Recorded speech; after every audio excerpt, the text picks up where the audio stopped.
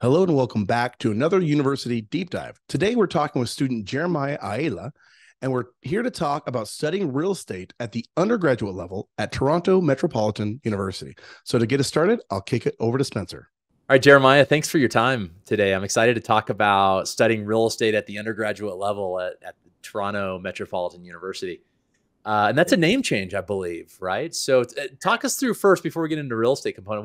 What precipitated this name change to Toronto Metropolitan University? Yeah, so we actually had the name change happen earlier this year, April of this year. So it came as a reason as Ryerson. So our university was previously known as Ryerson University. Yep. So Ryerson was involved with the whole residential school system here in Canada, and there was sort of like a whole case last year, April. So the university literally went through a whole rebranding phase. So they were like consulting with the community, consulting with everyone.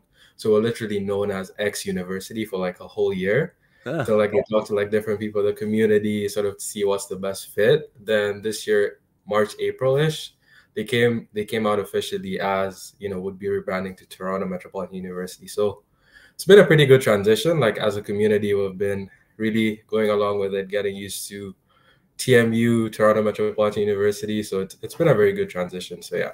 Good. So if you're a listener or a viewer and you came here looking for Ryerson or for X University, we are talking, they are one and the same, TMU, Toronto Metropolitan University. Now, again, we're talking specifically, Jeremiah, about studying real estate at the undergraduate level. What does it mean to study real estate at TMU as an undergraduate student? Is this a master's? Is it a minor? I'm sorry. Is it a major? Is it a minor? Is it a concentration? Help us understand what the structure of real estate studies is. Yeah. So it's part of the business management program. So it's a 4 or 5 year program, depending on if you take the co-op option. And the structure is like the first year you sort of specialize in like the foundational stuff. So maybe you're doing, your marketing courses, accounting, and maybe you have like 1 or 2 introductory courses throughout your first and second year. Then at the end of your first year, that's when you sort of declare what major you want to do. So we have 7 specializations that you can do. So it's a Bachelor of Commerce. So you can specialize in, of course, real estate.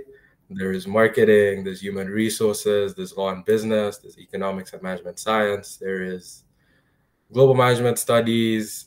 And yeah, so you sort of like declare your major at the end of your first year. And then once you declare your major, you sort of start taking those 5 foundational courses. So for example, your introduction to real estate, your real estate valuations, and then sustainability in real estate. Then as you get into the later years of your study, that's when you sort of become more specialized. So that's when you're taking your investment analysis. It depends on, what you're looking for. If you're more of like a numbers guy, you're doing more of the investment analysis courses, the heavy like finance stuff. Or it's also pretty diverse in that it gives you exposure to like different sides of the industry. So we also have courses in construction, there's law. So like by the time you graduate, you have like sort of a well-rounded understanding of, different sides of real estate that you can make like a good decision. Like, okay, I want to be in investment, I want to be in property management, or I want to be a developer. It sort of gives you that whole understanding. So yeah, that's sort of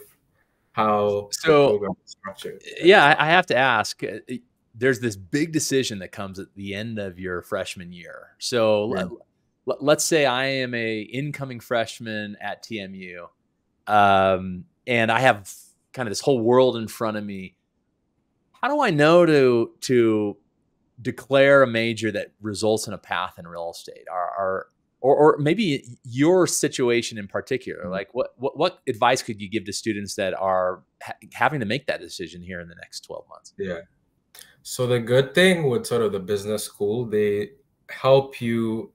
For example, the Career Hub, they host like different information sessions, invite like different companies. Like there's a lot of like student clubs. Like for example, I'm part of the real estate club. I'm the president for that. So we host all these events sort of aimed at helping students like get an idea, especially like first and second year when let's say you're in university, you don't know what you want to do. There's finance, there's economics, there's marketing, there's this. So there's so much around like resource-wise that sort of students have that exposure to like, okay, maybe I'm leaning more towards real estate, let me attend like one event. Or maybe I'm also interested in finance, let me attend one event. Or let's say there's different information sessions that the Business Career Hub also hosts, sort of to give students an idea of, okay, this is what it is like pursuing a major in real estate. And at the, I believe it's in February, March, there's sort of like majors session where like every sort of professor, they come and like speak to a couple of the stuff that they're doing with that specific specialization. So for example, real estate, maybe it's like a mock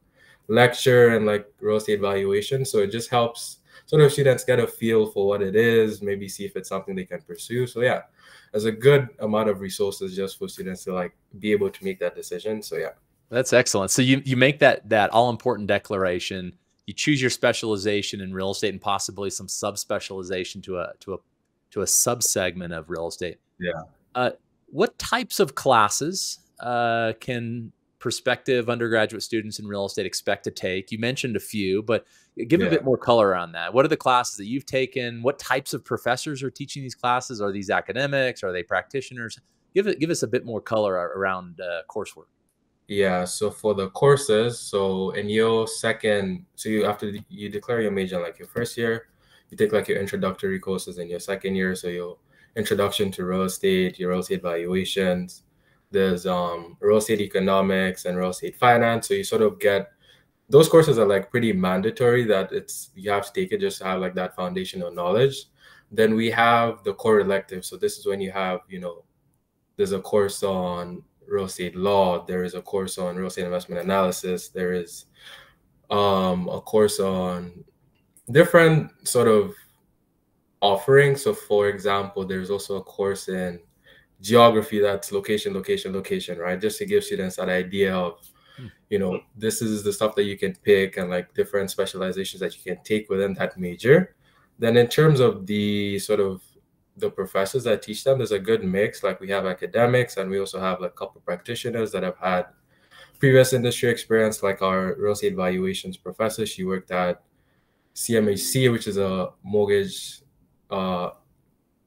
Canadian Mortgage Housing Corporation. So they basically like do like insurance for like mortgages and stuff like that. So it's pretty diverse and like you get like really good experience from like their different sort of industry perspectives, and also in sort of the details for like the specific like class, there's like a lot of case studies. So like for example, real estate valuations, we do an appraisal. Like I remember when I did it, it's one of my favorite classes in the program.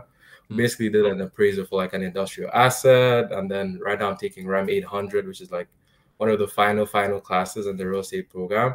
So that's where you do like different case studies every week. Sort of you pitch an idea, sort of like assess a case study. So it's pretty good. Like in terms of what you learn, it's very hands-on, very practical. There's also different speakers, so it's really good. Sounds like it. Yeah, and that's a great overview. How about outside the classroom? You mentioned clubs that you participate in. You mentioned kind of career services, but talk us through, if you're a real estate student at TMU, what sort of outside the classroom opportunities do you have to learn, network, and to grow? So the biggest thing about like going to Toronto Metropolitan University is the location. We're literally at the heart of downtown Toronto.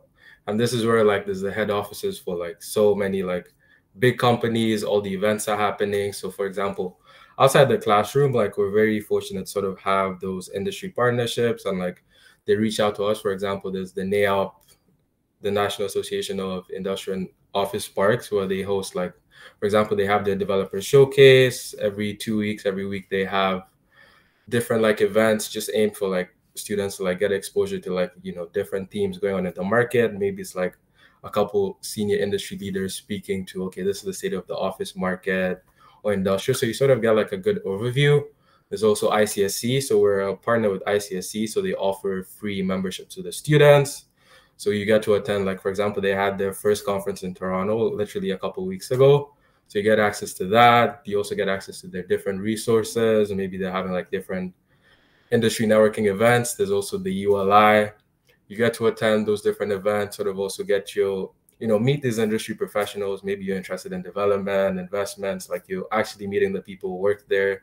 Ask them, okay, what do you like about your role, or other questions that you might want to know. And within the TMU community, so we have the real estate club. So we act as a connector between, the industry looking for diverse talent, and then we also connect students to the different opportunities that exist. So we host like so many events just aimed for students to get that exposure to the industry. So for example, we have our career night, which is where we invite a couple diverse industry representatives from like roles and investments, development. We just try to keep it diverse sort of for students to have exposure to, okay, this is what someone in development does, this is what someone in operations does. Just give them like a diverse perspective. Then we have our networking night. So that actually happened yesterday. So that was a really good event. Excellent. Aim for students to build their connection, sort of meet industry professionals, because it's a relationship-based industry. Then we have our Expand Your Empire conference. This is where it's a development-focused case competition. So it's pretty well known. It's the largest in Canada. So we basically invite delegates from the US, Canada to compete. Sort of like our case is sponsored by the city of Toronto. So they give us like one of their land parcels. Students get to be innovative, propose, okay, we're going to build mixed use, maybe residential office, stuff like that. Then we also have Real Estate Month initiative. So it has different panels. So we have private equity night, brokerage night, just aim for students to get as much exposure to the industry and sort of make that final decision once you're signing that full-time offer. I want to be in investments. Like you've seen a good enough amount of stuff to make that decision. So yeah, it's impressive. A comprehensive list of extracurriculars. Now I have to ask, Jeremiah, how did you personally get involved with the club and others that will come behind you? How does one get involved with the club, either as a member, but more importantly, as a leader? Yeah. So for the real estate club, I joined last year as an associate. So they usually have the hiring cycle is every April, May-ish of every school year. So I joined as a corporate relations associate. So at that time I wanted to, because I knew I had spoken to like a couple of people in the industry, and they mentioned network is your net worth, all this stuff. So like, okay, I need to build the relationships that are sort of gonna help me be successful. So I was like, okay, being a corporate relations associate where I'm, speaking to companies, sort of getting them involved to like monetarily sponsor our events. It's a pretty good role to start. And it was like my first ever sales role. So I didn't even know anything. So I went into that. I started speaking with like different companies, sort of pitching them for our different initiatives, getting them involved. So over time, I was building my network. So this was in my third year. So this was last year. Then April came, May came, the opportunity came to sort of lead the club as president. So I was like, okay, you don't get these opportunities often. So I was like, okay, I'll figure it out. I know I'm an associate, making that leap. It's been a really great learning opportunity, really developing those leadership skills, understanding people. Sort of also now you're at the top, it's sort of like helping to like give the vision, direct all the different directions, sort of also help to tailor those, educational opportunities for students to have exposure to, okay, all these industry professionals. Because yeah, it's been a really interesting and exciting experience. So I've been very good for it. It really does sound like it. How about alumni support? Either in terms of your education, but more importantly, in terms of kind of job internships or job opportunities. Yeah, so the alumni support with our university is like really strong. So even our program was like established in 2013. So we've been steadily like growing our reputation and industry recognition. So as more people sort of graduate from the program and get into these different roles, like they also sort of help sort of increase the outreach and sort of like exposure that the program has itself. So we have like a lot of alumni, especially for the real estate club events. They usually come, like they're always willing to like come back and like participate in like networking or like the panel sessions, or like some even help with like the course structure, sort of like sit on like give examples for like cases. Sort of it's really strong in terms of like they're paying it forward. So it's like been really great. So there's very strong support. If students need anything, they're always like easily accessible. And yeah, it's been really good. Great. Let's talk about outcomes. All this great educational support, you have your extracurricular activities, you have alumni support. Generally, where do graduates of the program work? Whether in Toronto or other cities in Canada or other parts of North America or beyond? And then what types of firms and what types of roles are kind of the common roles that those who come out of the program go into work at? Yeah, so for the city that they usually end up staying in Toronto, like maybe you'll find like a couple that maybe move to like Vancouver if like an opportunity comes up after a couple years, or like maybe moving to New York. But like I would say 80 to 90% stay in Toronto. And they usually it's pretty diverse in terms of like the companies they end up working at. Like a couple of them end up in brokerage, so like investment sales, maybe appraisal, different stuff. Then a couple of them also end up on like private equity firms or like working for institutions. So it's pretty diverse. So I can't really give like a number, let's say like 90% going to brokerage, but like it's pretty diverse. So that also helps us in terms of like, if a student goes on LinkedIn and they're searching, okay, I want to do investments and then they search alumni in the university, they can sort of like find a good number of people. You'll have like that good exposure to like, okay, ask them, okay, I want to go into investments. You're in the brokerage, you're in private equity, you're working for like a pension. How did you get there? How did you do it? So it's really good. Then, yeah, I think that's pretty much it. I think maybe I missed the second part of your question. No, that's great. So Toronto largely is where most of the jobs are, but some other cities outside of Toronto, but in Canada. And it sounds like a wide range of firm types, whether brokerage or investments or development and so forth. And if I were to kind of read between the lines, what I'm hearing from you is, students have this ability to concentrate in given areas of real estate and then pick their career path that makes the most sense. Yeah.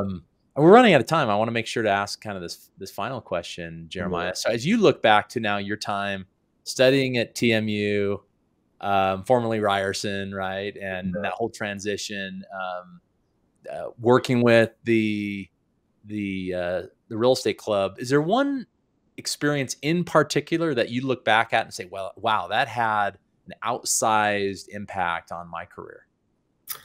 It's honestly probably joining the real estate club, because also 2 years ago we had COVID for 2 years, right? So it wasn't really easy to sort of connect and sort of meet people. And when COVID happened, I was 6 months into my first year. So I was like, okay, I need to find ways to like sort of connect with people and sort of like get involved, especially during those COVID times. So like joining the student club really helped, especially because I'm an international student. So I didn't really have like, okay, high school friends from like the city, all that. So I'm like, okay, how do you get involved? How do you like meet people? So I was like, okay, I had picked real estate as my major. So I was like, okay, I'm going to join the student club, sort of like get that experience, sort of meet like-minded people, sort of like develop that interest.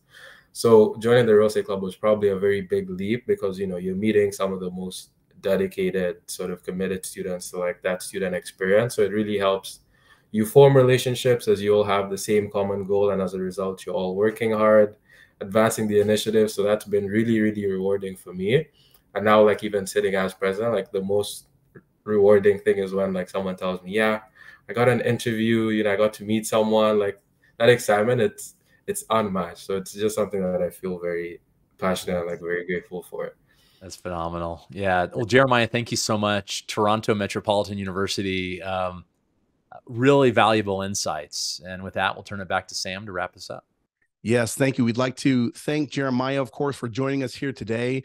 And to you, our viewers and readers, thank you for taking the time to watch today's deep dive. And the best of luck to you and to your adventure in commercial real estate.